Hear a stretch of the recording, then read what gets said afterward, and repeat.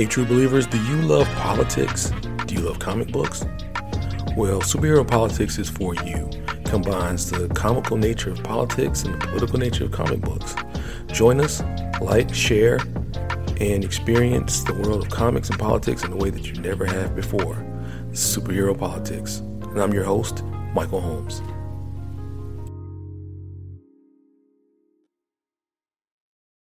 So it is over.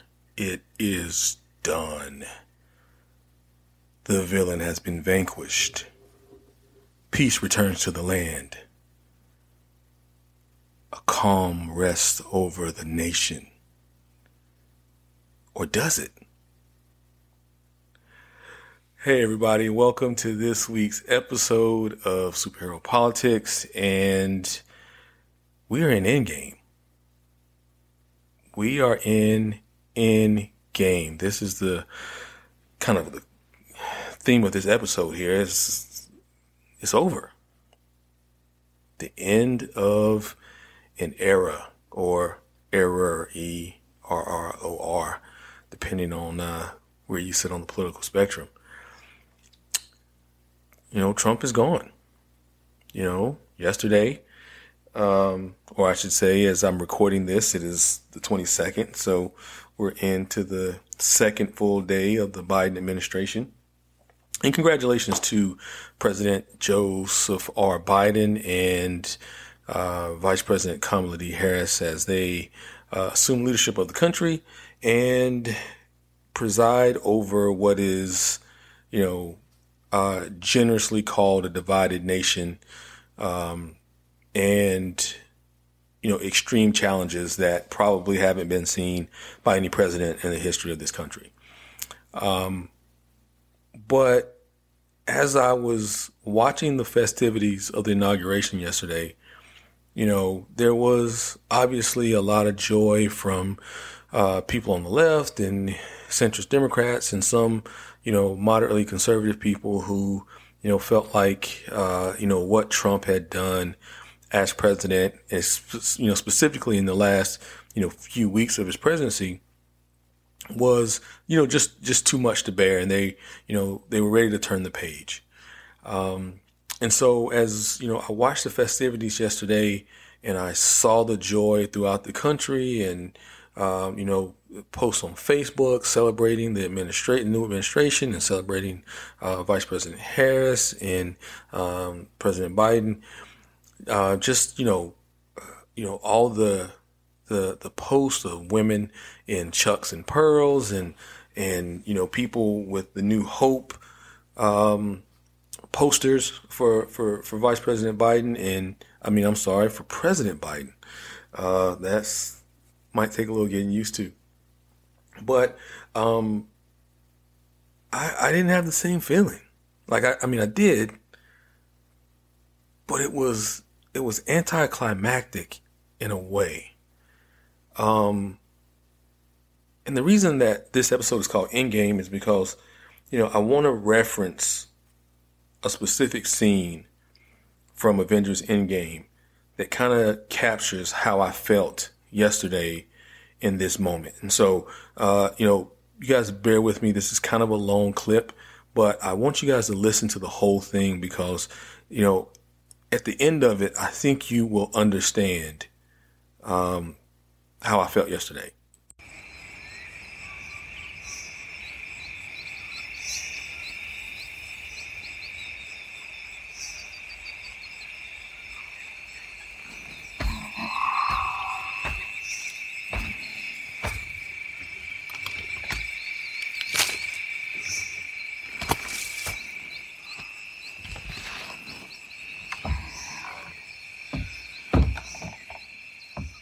What you see here is Thanos is dragging himself up the stairs. He is clearly beat up and completely bruised, and he's on his farm, on his world on Titan, and he's just wiped out trillions of people, half the universe, and he's just trying to get some rest.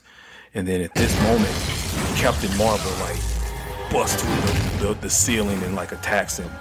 And then at this moment, you see the Bruce Banner and the Hulkbuster come out of the floor, and like they restrain him, and then War Machine comes in.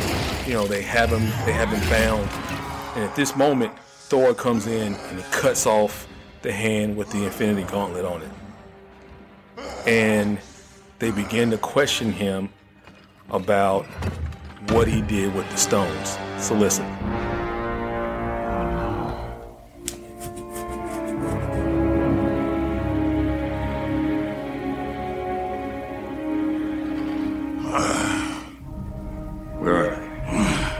Answer the question. The universe required correction. After that, the stones serve no purpose.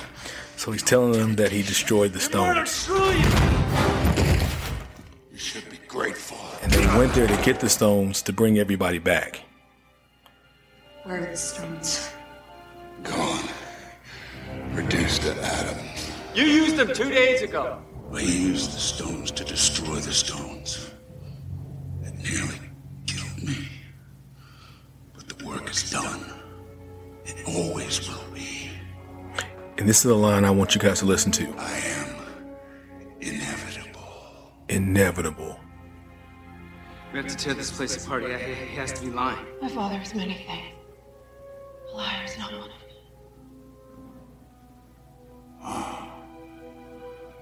Thank you, daughter. Perhaps I treated you too harshly. And this is where Thor takes his head. Thor cuts off Thanos' head at the moment to exact revenge for Loki and for billions and trillions of people that Thanos snapped away. But if you look at this scene, if you look at how they all felt, then it will explain to you the crux of this episode.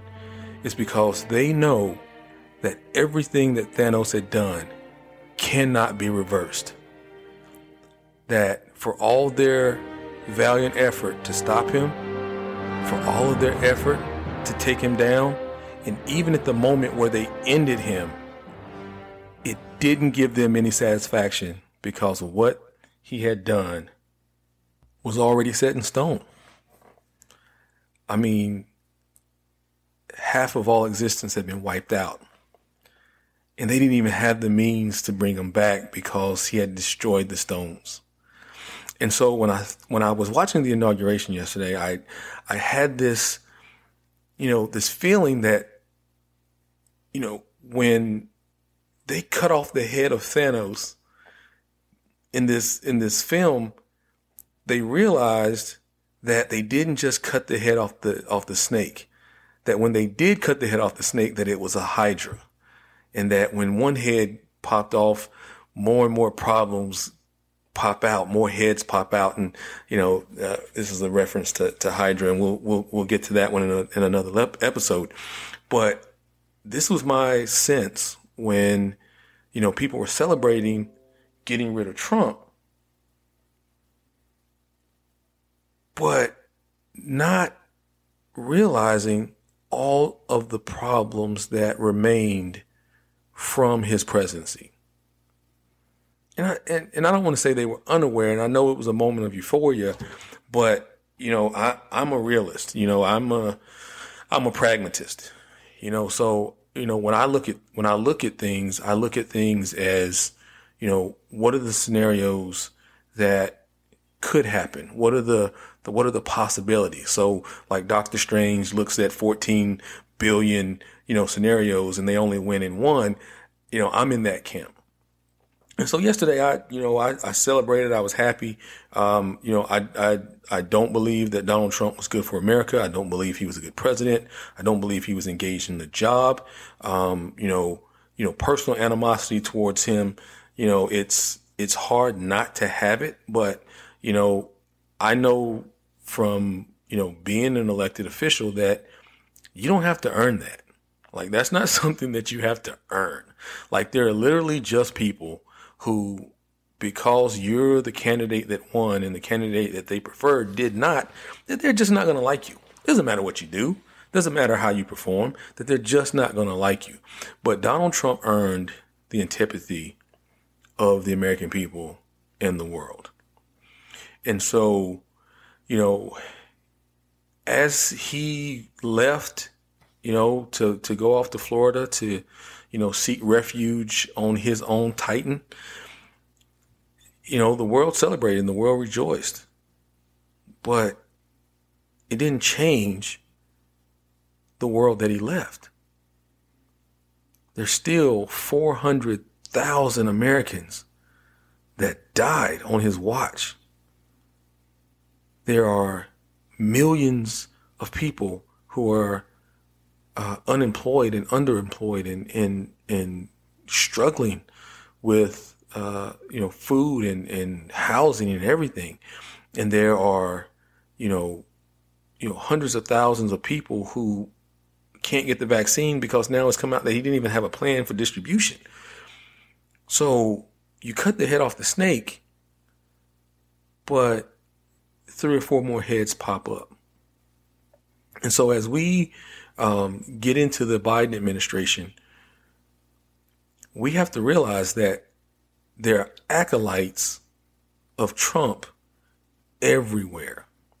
The same Republicans that were so eager when we had a full employment economy to cut taxes for the richest people in this country are now saying, oh, well, we can't spend any money to bring COVID relief to the people of this country. And so, my advice to America and to the American people is you have to temper your expectations. Because if you remember the rest of the movie, it skipped ahead 5 years. Like from the moment Thor took his head, for 5 years, the Avengers, the Earth, all of existence languished under what Thanos had wrought. And it will be very similar here in America. Even though President Biden yesterday, God bless him, and his arm is probably falling off right now. He signed so many executive orders reversing things, but those things are not immediate. Those things are not permanent. And so with razor thin majorities in the House and the Senate, they can't afford any missteps. They don't have any latitude to be able to work things out. They have to have everything, the plan has to be flawless almost. And Republicans have already signaled they're not in a conciliatory mood. They're not, reflexive over what they've done. They don't say, well, we made a mistake. Now we have to, follow President Biden in fixing this problem that we created. No, of course not. Have you ever met a Republican? So the challenge that the Biden administration faces won't be fixed this year or next year or the year after that or even the year after that. Just like it took the Avengers 5 years to come up with any sort of plan to restore reality, it's going to take the Biden administration that long to unpack all the damage that the Trump administration did. Now we're talking about levels and levels and levels of government. Now we're talking about, agencies that haven't been staffed. We're talking about agencies that have been staffed with loyalists. It's ironic when you listen to when Trump came in, he talked about the deep state. He talked about, Obama loyalists who were there to thwart his agenda. And it was just projection. Because now what do you have? Is you have them working furiously, even the night before the inauguration, to install someone at DHS who was a loyalist to Trump. And so not only has President Biden had to sign executive orders reversing all manner of things. He's also had to fire people that were loyalists to Trump and have pledged to resist the new president's agenda. Like, it's almost having to shift between Avengers Endgame and Captain America Winter Soldier, because what you have is you've lopped off the head of Thanos, and now you got to go deal with Hydra that's embedded into the American government. And I told you we get back to Hydra later. That was a little segue earlier. But now you got to realize, like, he's got to uncover and unpack loyalists to Trump. And it's not just in government agencies. You saw the video where when the insurrection happened on January 6th, you had police officers, Capitol police officers, taking selfies with the insurrectionists. You had them opening the gates. You had them leading the insurrectionists through the halls of Congress while they were hunting for congressmen, for the Speaker of the House. Like, the tentacles of Donald Trump and the effects of Donald Trump will not be purged because Donald Trump is gone. And let's be honest, he's really not gone. He's out there on the periphery, because what's going to happen is Republicans are already pushing back the Senate impeachment trial. They're already pushing it back. They're trying to push it back, and they're saying, well, we've got to give him time to mount a defense. And what they're doing is they're fortifying their reasoning to not convict him. And see, when they don't convict him, which I don't even understand why they wouldn't, it's idiotic. Because if they don't convict him and then have the separate vote to bar him from running for federal office again, that means he can run in 2024. And so he can spend the entire time that he's out of office, these 4 years, criticizing and dogging Joe Biden the same way that he did Barack Obama 4 years before he ran for president. And I know you'll say, but he's been deplatformed. That's already the word for 2021. He's been deplatformed. Mike, like, he's not on Twitter. He's not on Facebook. Fox News is turned against him. You know, the Proud Boys are turned against him. Parler has turned against him. Everybody's turned against him. For now. Everybody's turned against him for now. 2 years from now, if Joe Biden is able to pass his agenda, this ambitious, very progressive agenda, do you actually think that Republicans will not mount the socialist claim and run against this? No matter what the economy looks like, no matter what the country looks like, Republicans are going to run against socialism. It's all they have left.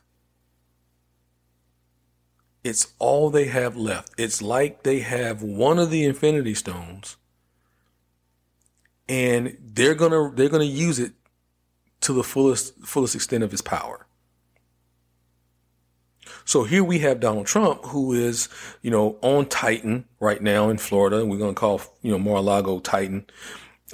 He's there. He's rehabilitating. He's licking his wounds. But that he is not taking this lightly. And depending on what happens with some of his legal problems, if he's able to weather those storms, he will absolutely reemerge sometime in the next 3 years and reassert his dominance over the Republican Party. So what does that mean for the rest of the party? That means that they will have to deal with Donald Trump. Now, strategically, the Democrat in me will say, well, that's good, right? Because if they're fighting amongst themselves, if they're having a civil war, then that just, makes it easier for Democrats to win. Not necessarily.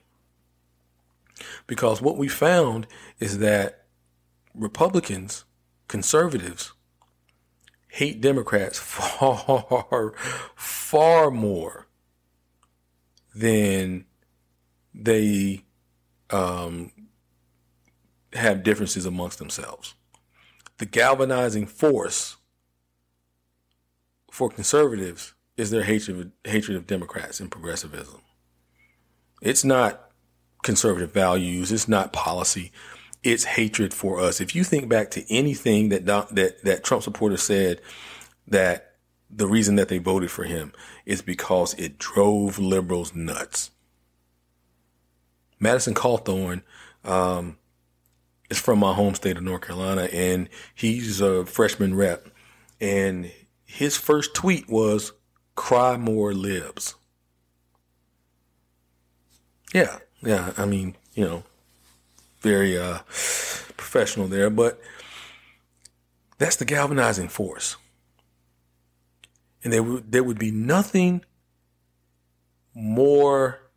There would be nothing more that would drive conservatives and to vindicate them than to have Donald Trump reelected as president after 4 years of being out of power.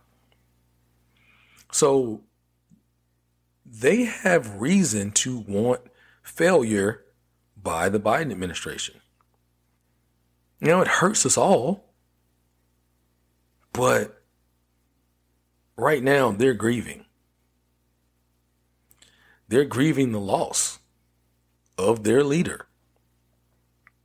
And so that always would make me wonder, like, where, during that time, after the snap, like, where did the Black Order go?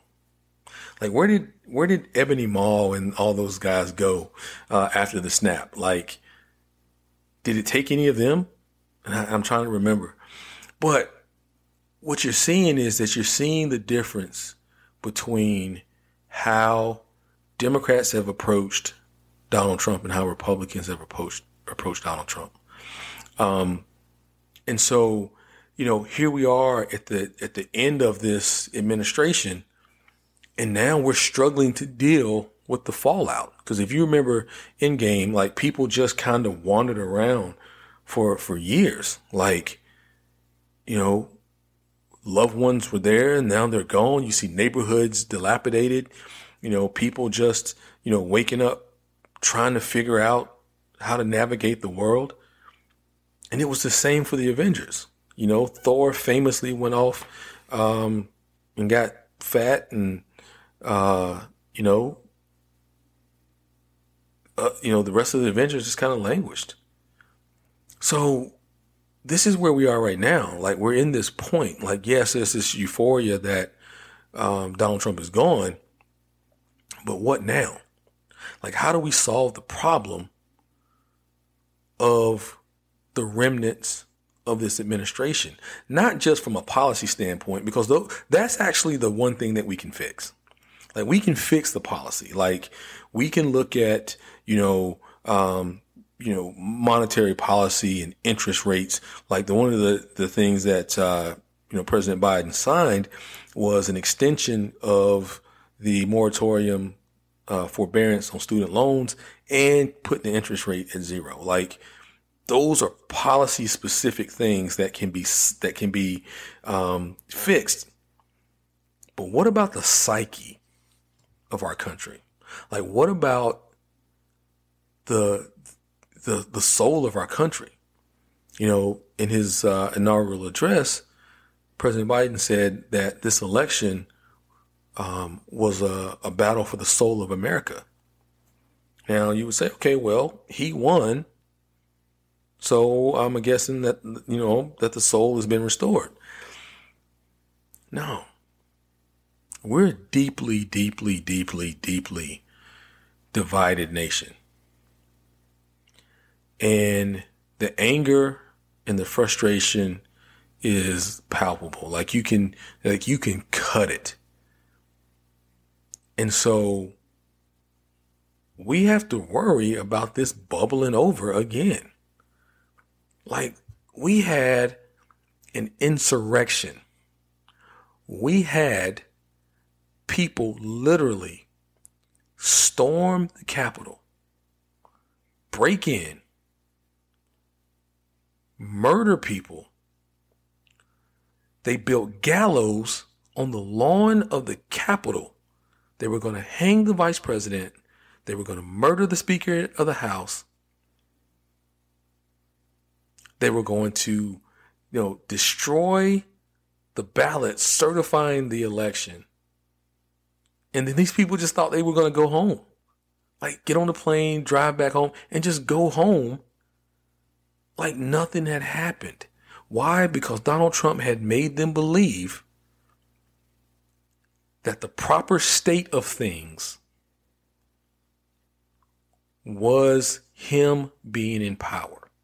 Now, one of the stones on the Infinity Gauntlet, and I have one here. I'll tell you guys about that story a little later in another episode. But one of the stones is the reality stone. And what it does is it allows the wearer of the gauntlet to shape reality around them and bend it to their will. Donald Trump bent political reality to his will. Now, we have to straighten it out because he's gone, yes, but the reality he created is still there.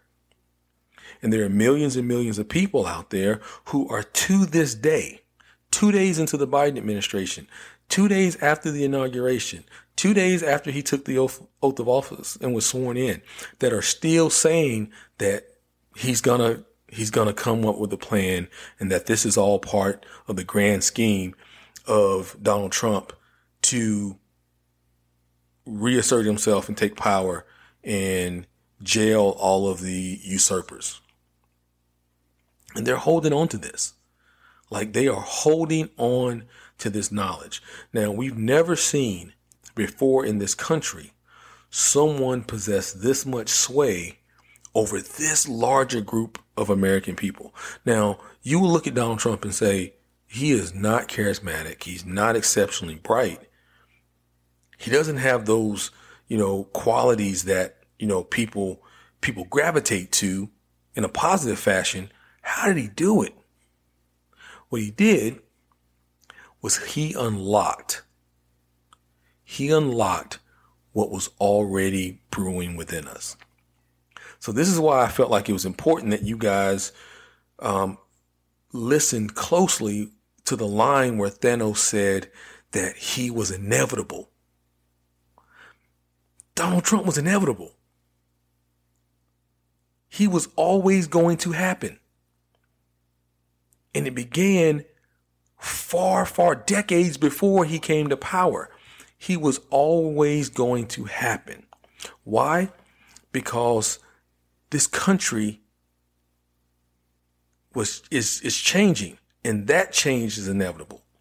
And so when you have held power for so long and you see the winds of change coming and you are desperate to stop it, you will do and embrace any methods that you can to stave off the inevitable. And so as you see the rise of women and you see the rise of minorities and you see us fully embracing the core value of us being a nation of immigrants and a melting pot, and you're in the majority that has always held power, that fear can cause you to make choices that is outside of your character. Or maybe it is your character. Because the most revealing thing that we've seen in the era of Donald Trump is we got to really know our friends and family. We got to really know them. We got to see underneath, and we got to see the darkest corners of ourselves. So this is why it's not easy just to go back, just to believe that the election of Joe Biden and Kamala Harris and the, deposing of Donald Trump is going to fix us. because we were fundamentally flawed and damaged before Donald Trump. He just finished breaking us. Now, I'm going to play advocate's devil here. Y'all don't get mad. I'm going to play advocate's devil here. Devil's advocate, I should say.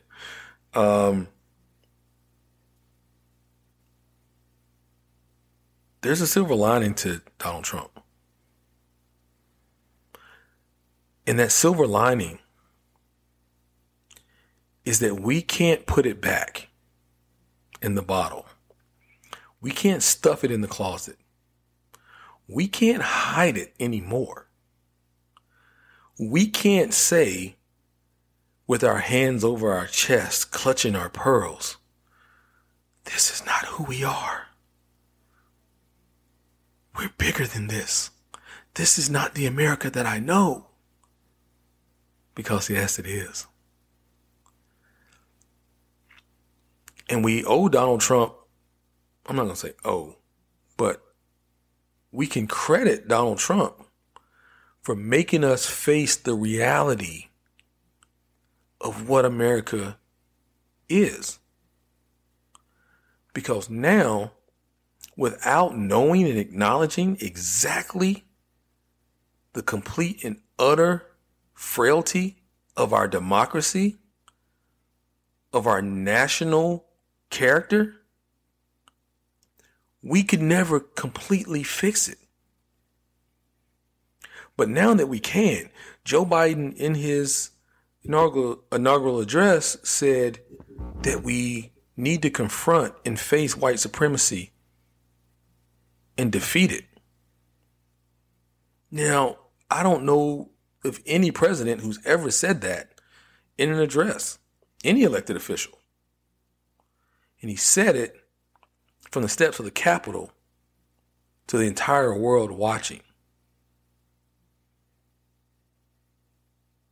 So we're definitely on the precipice of a new national attitude. The question is, can we maintain it? Can we defend against Donald Trump's rise again, or a new Donald Trump? Will we come out of this stronger? Will we be able to hold fast this very tenuous grasp that we have on our democracy? Can we repair the damage to our relationships? We can fix our economy. We can. We can fix our relationships with our allies abroad. We can actually bring equity, to our country. We can do all those things through policy. But do we have the strength to repair and face down those more existential things like goodness and virtue and brotherhood? That I'm not so sure about. So, as we approach the dawn of a new day, as we're into a new day, hopefully I will eventually start to feel, the same hope and joy that the rest of the world feels right now. But, looking at the task ahead, it's daunting. So I just hope that we're up to it as a country. And I hope that we're ever vigilant against this happening again. And the reason that I say this, and this is not just talking to the Republican Party, this is also talking to the Democratic Party, because, with the Republican Party reeling right now and falling apart, there's, an opportunity for the progressive movement to seize power that they'd never had before. And you know what they say about power and power absolute? And, I need to warn us against creating our own Thanos / Trump on the left. And I know you're saying, like, damn, Mike, like, how you both sides this? And I'm not both sides in this. This is a pragmatic warning. The one thing that Thanos had, and I'm going to say this because every villain believes that they're the hero. And Thanos truly, truly believed that he was doing the right thing for the universe. He made some very well-reasoned arguments for his agenda. And the thing that he said was balance, as all things should be. This country needs to have a balance between our progressive ideals and our conservative pragmatism. If we're going to achieve a more perfect union, we have to have that. And if we don't have a functioning conservative alternative in this country, we run the risk of driving ourselves into the very thing, in the very position that Thanos talked about and that he was combating. The last thing that we want to do as progressives is vindicate the villain. Like, we don't want to vindicate the villain. So we have to be cognizant of our own power, and we can't let it consume us either. And, as I go into, the second year of my term, I look at what we're attempting to do, in the city, and, we have support for that. But, you never want to lose sight of those who may not support what you're doing. And so, there's always the risk that you can overreach, and there's always a risk that, the power that you hold ultimately is what takes you down.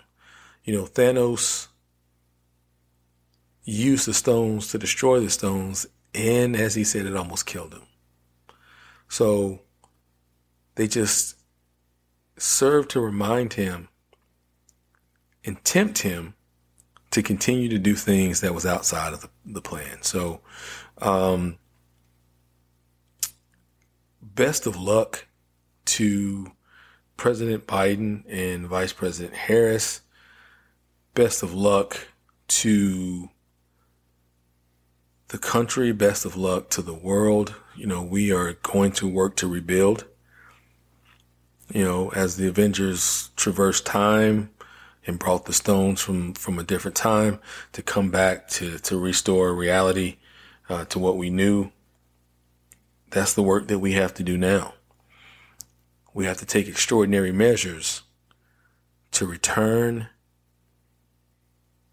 our reality to what we knew, to some sort of normalcy.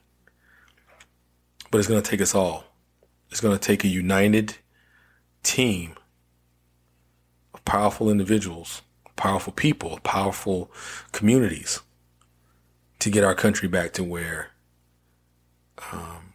it needs to be. So I'm hopeful, ever increasingly hopeful that we can do that. And, I believe we can overcome any challenge if we're united. Until next time, this is Superhero Politics, and I am your host, Michael Holmes. What's going on, true believers? Thank you for your continued and growing support. If you're enjoying the content that we're producing here on Superhero Politics, I ask that you subscribe anywhere that you can find podcasts. That means iTunes, Apple Podcasts, Spotify, Stitcher. You can find us at Buzzsprout, and also on our social media at Superhero Politics on Twitter, at Superhero Politics on Facebook, Superhero Politics on Instagram, and Superhero Politics on TikTok. Like, share, join us, and if you would have any topics that you would like to share, or just questions that you would like to ask me, you can send your emails to superheropolitics@gmail.com, and we'll do an episode where we answer your questions. Thank you for your continued support, and remember, always speak truth to power.